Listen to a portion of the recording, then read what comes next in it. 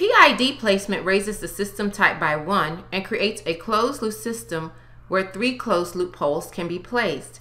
In order to design a controller using PID pole placement, use delta of S is equal to dCdP plus NCNP, which is the characteristic equation, where GC of S is KDS squared plus KPS plus Ki over S, which is the numerator of the controller over the denominator of the controller.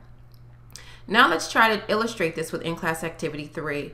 For a control system with GP of S equal 1 over S times S plus 3, use a PID controller to place the poles at -1 plus or minus j on the square root of 3 and -10. So GP of S is equal to 1 over S squared plus 3S, which equals NP over DP. The desired characteristic equation is equal to S plus 10 times S plus 1 plus j on the square root of 3 times S plus 1 minus j on the square root of 3, which equals S plus 10 times S squared plus 2S plus 4, which equals S cubed plus 10S squared plus 2S squared plus 20S plus 4S plus 40, and finally S cubed plus 12S squared plus 24S plus 40. And recall that the characteristic equation is also equal to dC dP plus NC NP. So that's going to be S times S squared plus 3S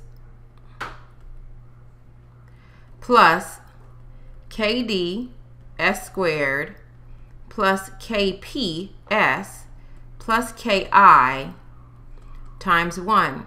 So when we simplify this, we get S squared plus the quantity 3 plus KD S plus KP, that's S squared, plus KPS plus KI.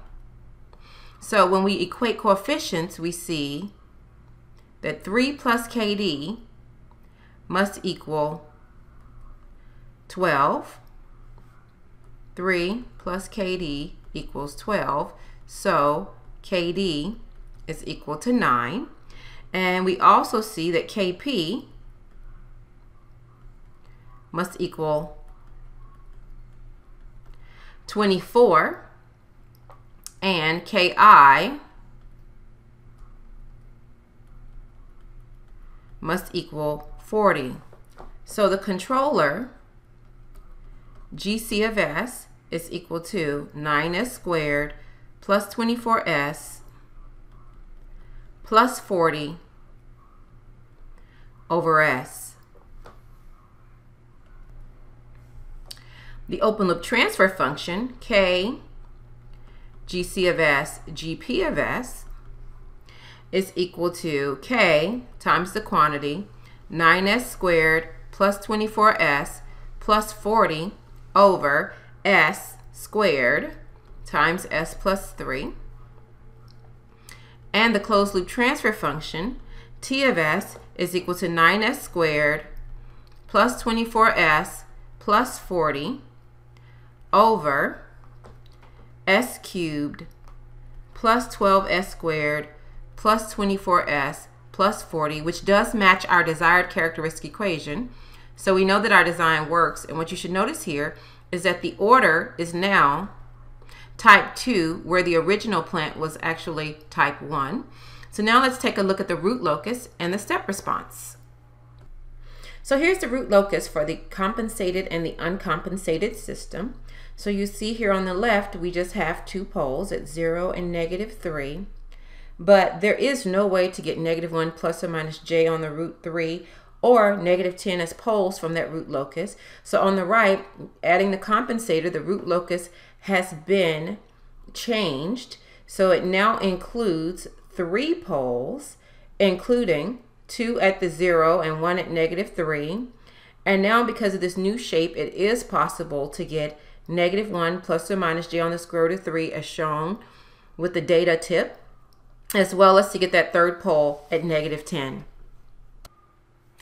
And here is the step response before and after adding the PID controller. And what you should see here is you have 0 steady state error for both responses. All of the second response looks a little bit more underdamped with a bit of an overshoot.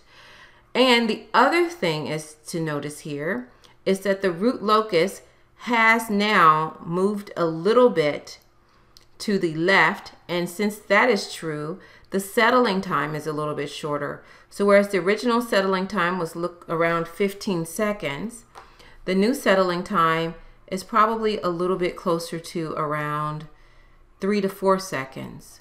So there is some improvement in performance as long as the peak or the overshoot is not a negative in your design characteristic.